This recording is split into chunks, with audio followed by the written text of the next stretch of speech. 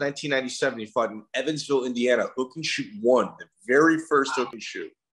Mm-hmm. How many fights do you think you had before this that are not on record? 8 to 10. So. Ooh. Yeah.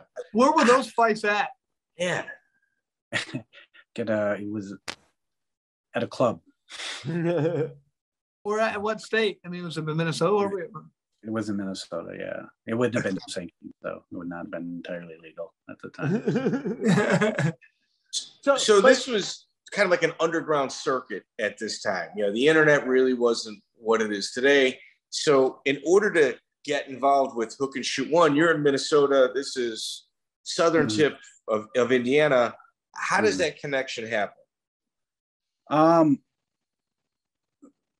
Miguel, I mean, maybe in the process, I don't know if Greg, because I was training at that point, I think at Greg's. So I don't know if that actually might have came through Rankin, because I ran into Rankin at the Cold House fights. And then after running into him there, he started training at the academy. And I think he was trying to find the fights in different places. So it could have been through him, or it could have been through Greg, in all honesty. So, because at that point, I was looking at doing, before the Cold House fights and before Hook and Shoot, I was looking to do some leg kick fights around. I think I did one in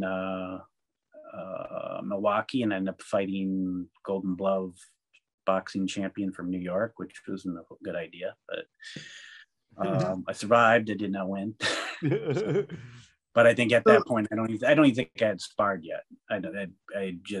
And it was with leg pads, and not a good idea. Check out the full interview on iTunes, Spotify, and all major podcast platforms.